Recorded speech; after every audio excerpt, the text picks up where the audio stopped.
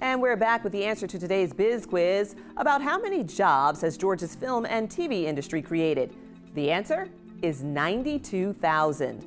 According to the Motion Picture Association of America, not only has Georgia created thousands of film and TV jobs, but it's also paid more than $4 billion in wages. While Hollywood remains the epicenter of the film industry, Georgia is staking a claim as its southern contender. The Peach State has a long history of hosting film and TV productions dating back to the 1970s. Thanks to several tax incentives during the last decade, Georgia has become a hotspot for big-budget films. Don't beat this river. The Hollywood blockbuster Deliverance was filmed mostly in Rabun County in northeast Georgia. The canoe scene filmed right on the Chattahoochee. Georgia's then Governor Jimmy Carter established the State Film Commission in 1973 to market the state to the movie industry. The 1980s and 90s would bring plenty of lights, cameras, and action to Georgia, but the biggest boost would come in 2008. That's when Governor Sonny Perdue signed legislation that would give production companies a 20% tax credit for making movies, television shows, and other projects in the Peach State. Financial perks, a diverse geography, and an increase in local production studios would create an industry worth $9.5 billion, helping to make Georgia a star in its own right. Frank Patterson is the president of Pinewood Atlanta Studios, one of the largest production facilities in the world. He joined the company in 2017 and quickly realized the real investment the studio had made in Georgia. From Marvel superheroes to Netflix originals, Pinewood is a major player, transforming Georgia into the Hollywood of the South, as you'll see in today's executive profile.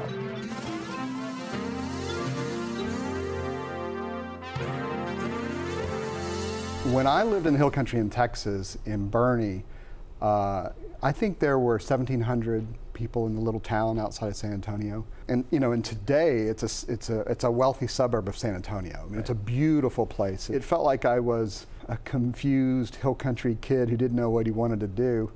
And in a way, it really seeded for me a lot of creative thinking that kind of led to my career. So I feel very fortunate that I grew up in that little town. What role did the arts play in your life as a kid? My dad was a musician in the 50s, and he was also an entrepreneur. I grew up going to live music, watching him play, hanging around musicians and artists and actors.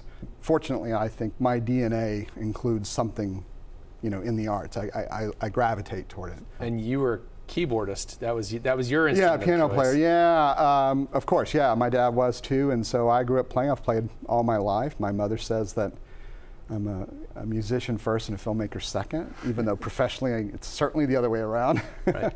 So you leave Bernie and go up to Waco. I have this idea that I might be able to play football for Baylor, which was just ridiculous. Needless to say, I didn't do that. And I got to say, I flunked out 3 times in a row. I was just an awful student, and they had this music hall with all these pianos, and I'd go spend my time down there and not go to school. And so it's ironic, of course, that I became a dean of a Research 1 college. And so anytime I had problem students, I would say, look, your grades are challenging. That's why I'm here to talk to you. But just know, I failed out 3 times, so you can get past this. I had some new faculty members who happened to come to Baylor at this time that I sort of got my act together. One was the former head of research and development for Sony, and he was focusing his research on how high definition video might help replace film.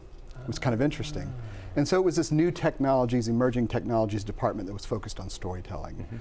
And I got into it because I was a musician who was asked to just write some music for a commercial for one of the faculty members, and I really got into it, and made me realize I could apply writing and music to these to this creative field. And really, Baylor helped me feel confident walking into the movie business. There was a real demand for any kind of storytelling to just fill shelves, right? There was a time when we didn't have movies in our homes. Right. There was this big demand for that, and I had this idea that I could raise money and write stories and make, I made at first a little horror film that my mom called a horrible little film, and it was, but it helped me, learn how to make a movie. And then it sold, and it sold for $79.99 a piece for 100,000 units, and I thought, wow, I'm in the movie business. Right.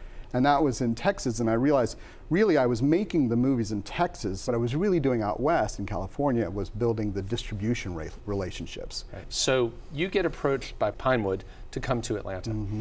What was that recruitment process like, and what did you think you were coming to, and what did you find when you arrived here? When the Pinewood team approached me, it was about what is the future. Atlanta's really popping.